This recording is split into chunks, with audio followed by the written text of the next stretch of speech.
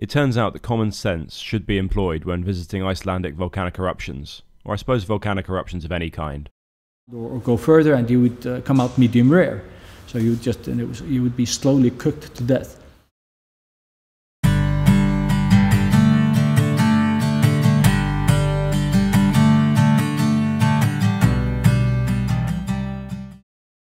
I'm going to contribute less of the talking on this episode and instead offer up some expertise from Brando, an Icelandic friend of mine who project manages within Iceland's search and rescue teams. Volcanoes erupt every few years in Iceland, but last year, 2021, saw what became known as the tourist volcano. Being just a few miles from a main road, both Icelanders and visitors, as and when COVID allowed, flocked to see it. This was far from ideal. The first days of the ongoing eruption, March 19 to March 21st, we had, it was just unbelievable chaos, and we had people, they were just popping up everywhere, well, we had there was like a period before the eruption with seismic activity, and we had plans so that we had. We should have access via car, so that we should direct people to go this direction, so that we knew that we would have a lot of tourism and a lot of locals coming, and because Icelanders are volcano. They say it's a tourist volcano, but the Icelanders still want to go as well. Yeah.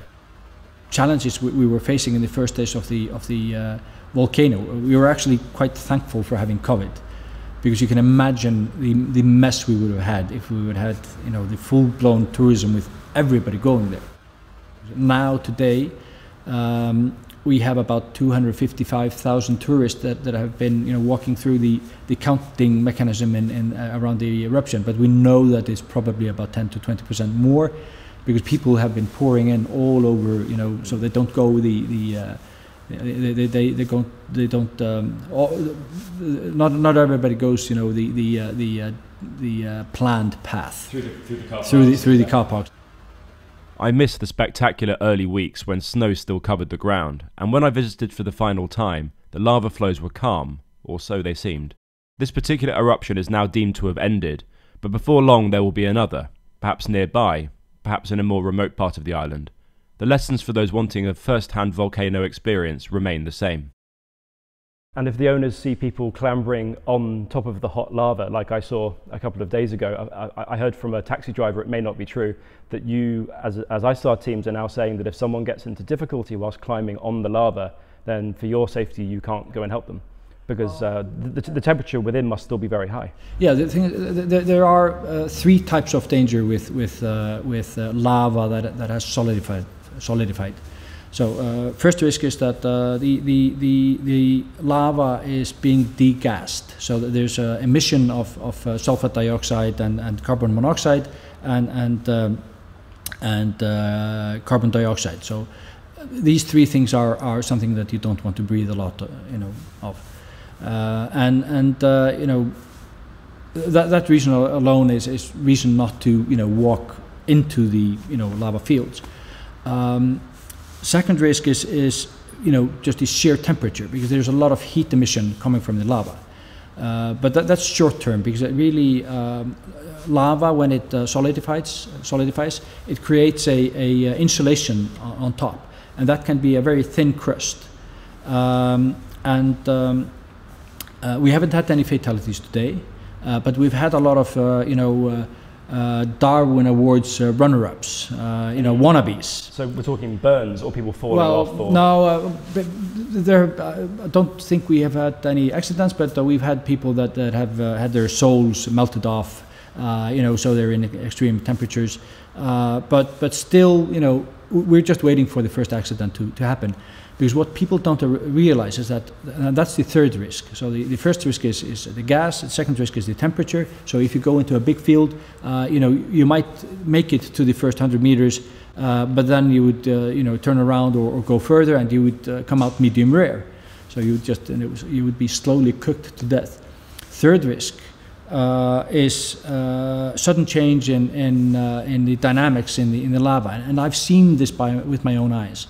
so that you have something that seems to be solid, it seems to be completely, there's nothing happening, but under that thin crust there is lava, and lava can travel miles, very fast and very hot. So it cools very little. And we have videos that show people suddenly running away from lava that just spurts out, and lava can actually reach speeds that even Usain Bolt can't cope with. So if you're chubby and out of shape, you're not going to be able to run away anyway.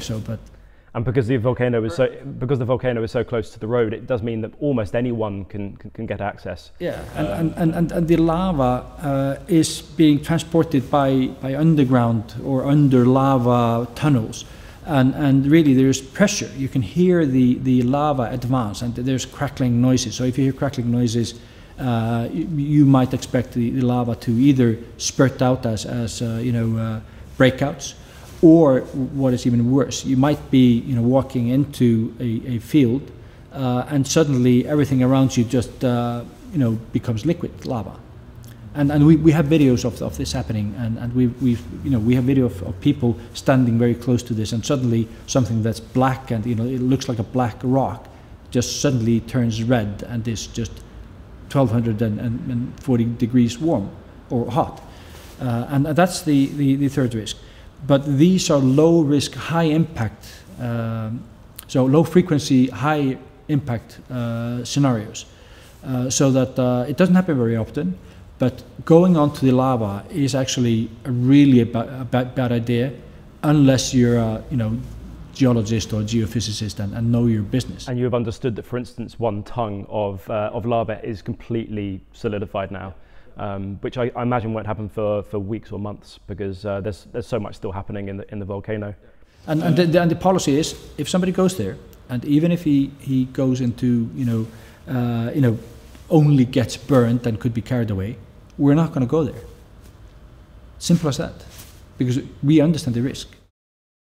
ICE-SAR, a world-renowned volunteer search and rescue association, have long since come up with strategies to solve the 2 main problems: accidents happening in the first place, and then how to avoid them becoming tragedies.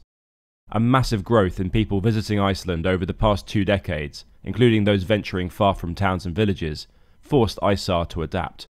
Try to foresee what could go wrong, what places are dangerous, how could we, mitigate the risks. And we do that with, information technology. We use the internet to educate people, coming to Iceland that don't have the experience. That there are risks that have to be mitigated. But really, we foresaw that there would be an increase in tourism, and founded around, I think it was 2006. We founded Safe Travel.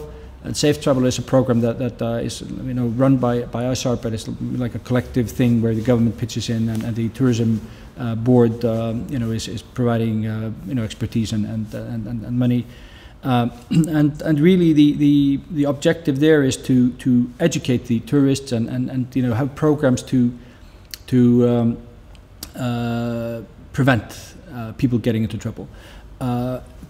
Well, basically, we have 93 teams all over the country, and we have a call-out force of about 4,200 members. In addition to that, we have about 1,800 people that are in the youth divisions, accident prevention, and then members that are no longer active or maybe on a sabbatical from search and rescue, so that we have ample resources.